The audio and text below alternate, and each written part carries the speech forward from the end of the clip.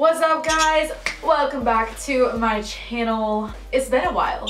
It's a new year, the same old me, but I do have an updated makeup routine. And if you can't already tell, I have birds who like to chirp whenever I talk, but it's okay. Let's get started. You're literally gonna hear my birds throughout this entire video, and I'm so sorry. In my last video, I used the Benefit Professional Primer, but I'm a poor person now. So I use the Baby Skin by Maybelline, but it works the exact same way. It does the exact same thing. It's a primer.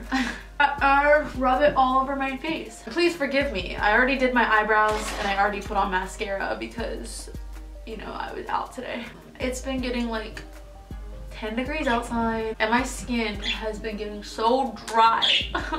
After I prime my face, I'm gonna go in with my my Fenty Beauty foundation. I just got this stuff recently and I love it. It's not my color, but make it work. It's more liquidy than I anticipated, but that's fine. Ew, I'm not used to doing my eyebrows before. The thing that I love about this foundation is it still makes me glow. Like, it makes my skin look really, really happy, even though it's not happy, you know. I go in with my Tarte Shape Tape in the shade Light Medium.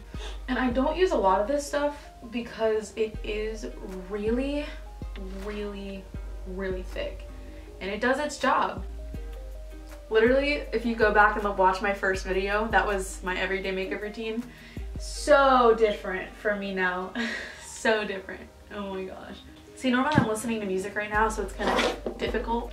After I concealed somewhat, I go in with my Milani Powder Foundation.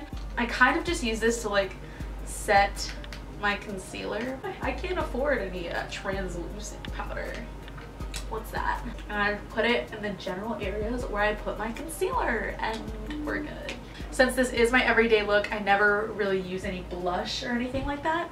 But for contouring, I use the same thing I did in my other video, my Kat Von D. And I kind of just contour like very lightly, and then I go in with my beauty blender like underneath and like blend it out a little bit. Because I hate having like a really harsh line unless I'm trying to like go full glam. This is the part of my makeup routine where I go in with my Becca highlighter. Pack her on there. Then after I put my highlight on, I normally do my eyebrows, which they're already done. So I normally do them with my Anastasia Brow Dip.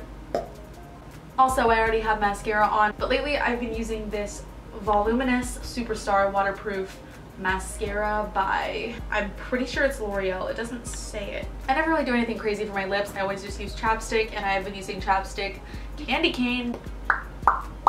Anyways, you guys, that's it for my everyday makeup routine. Yikes, I'm putting my hat back on.